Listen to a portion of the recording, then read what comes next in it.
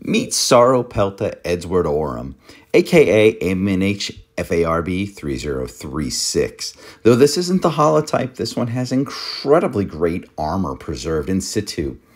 The tail of these animals is surprisingly long. Yes, those last ones are painted on, but the holotype has 40 plus caudal vertebrae, almost 50 is what they think they had. Now we're getting into the actual bone on this specimen. And you can see how this was found, what we say, in situ, in life position. And one of the interesting things that Ostrom notes is he wondered if this specimen was a different species than his other Sauropelta. All of these specimens were found in Montana area and 108 million years in the Cloverly Formation alongside Deinonychus and Tenontosaurus.